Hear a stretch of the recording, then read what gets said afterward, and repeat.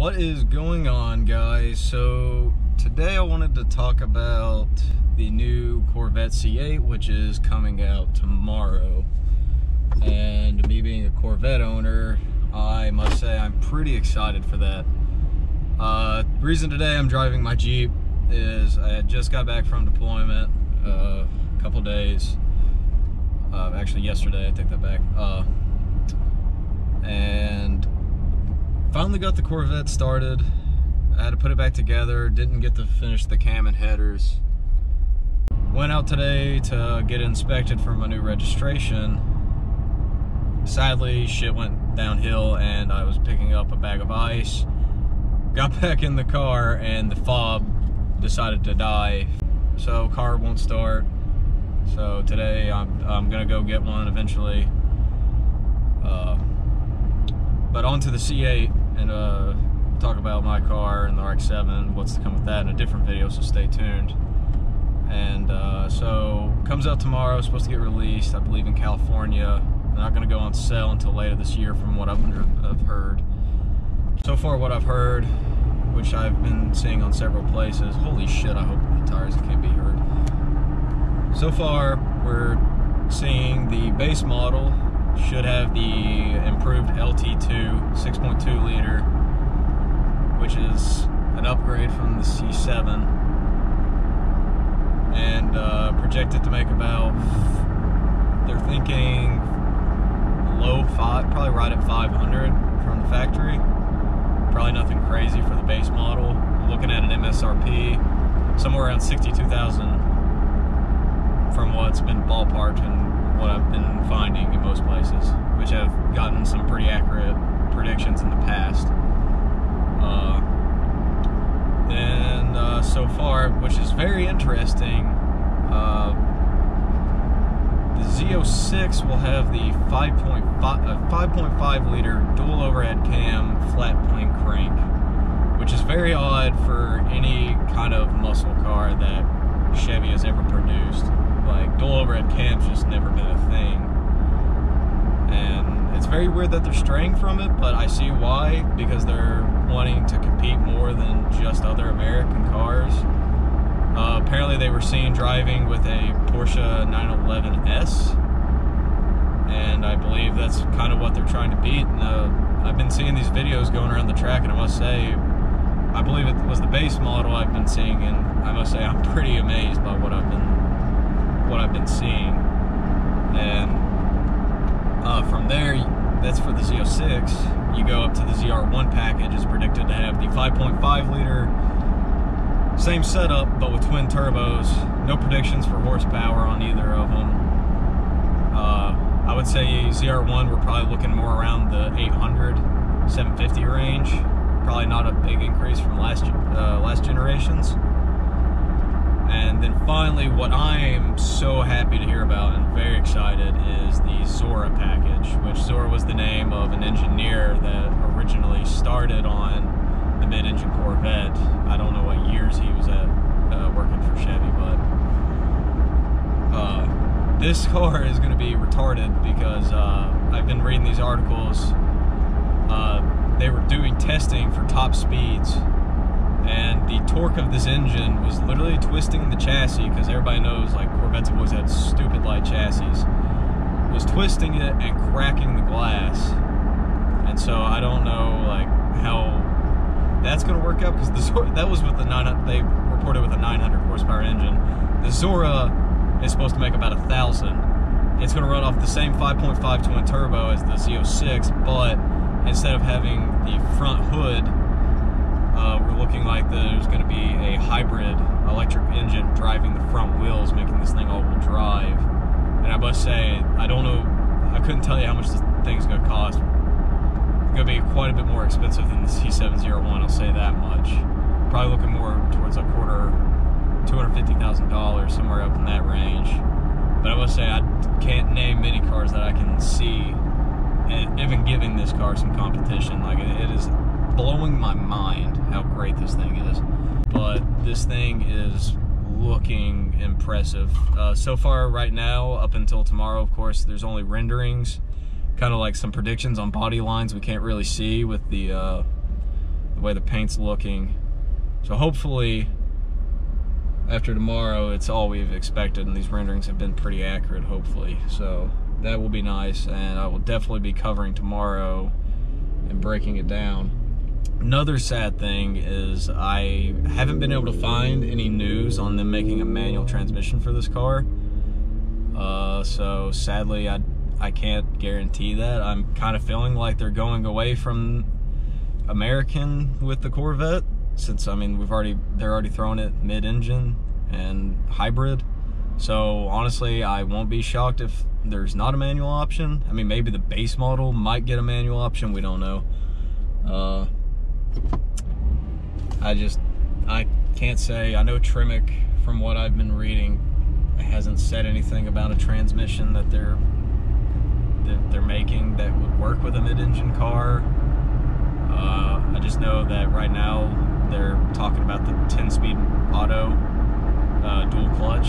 So I mean, honestly, I'd be happy with it. I 100% plan right as of now, unless something else crosses my mind and I have other plans with my current two cars. We'll get into that. I'll probably keep them for a while. I'd like to get my hands on a C8 as soon as it comes out for sale, but we'll talk about that at a different time. Definitely, if a manual option's out there, it'll go more into my priority list of getting one to review it.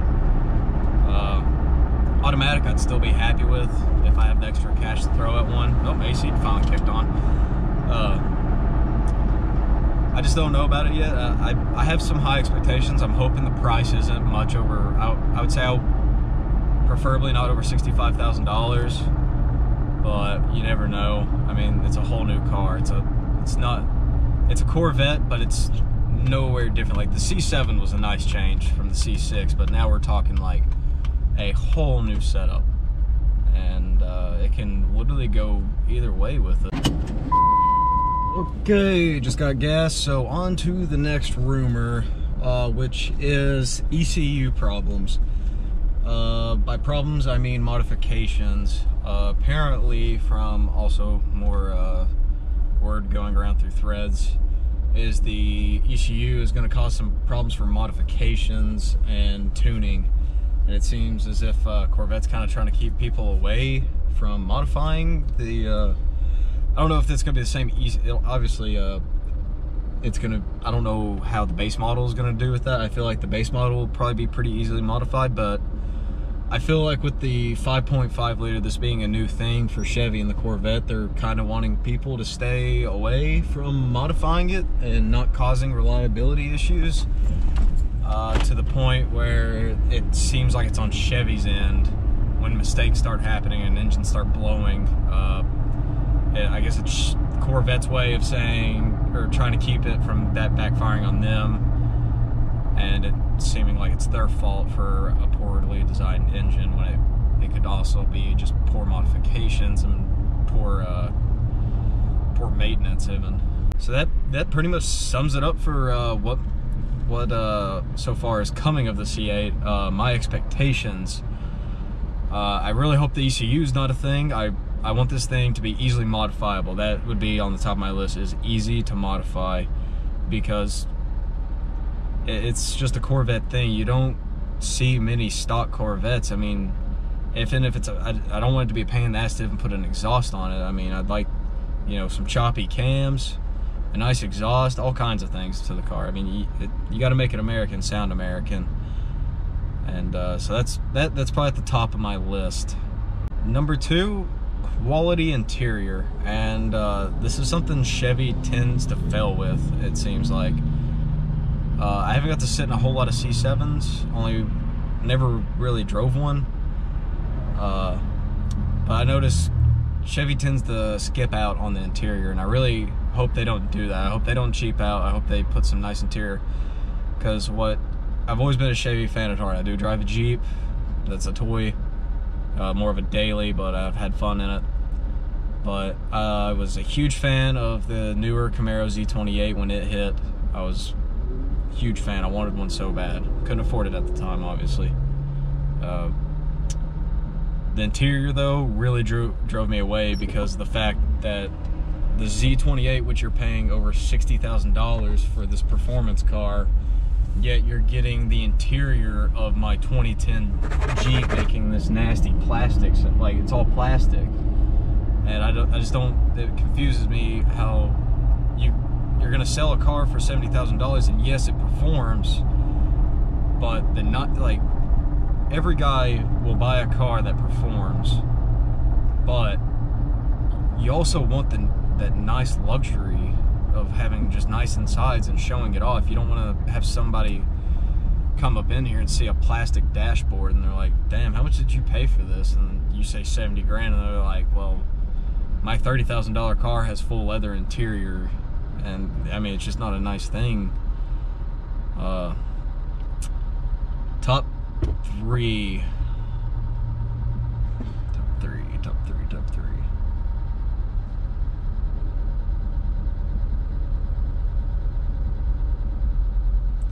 And I would say my last expectation, which I mentioned earlier, is price to not exceed $65,000 for the base model. Just because, yes, it looks like an insanely crazy good looking car. You'd probably show it to most people that are outside of the car community. They'd probably look at it and be like, damn, that thing's probably well over $100,000 for just a base model. But I really hope that Chevy doesn't go with that thinking and just be like, well, we can slap $100,000 price tag on it because other manufacturers do to their cars, and we can sell it.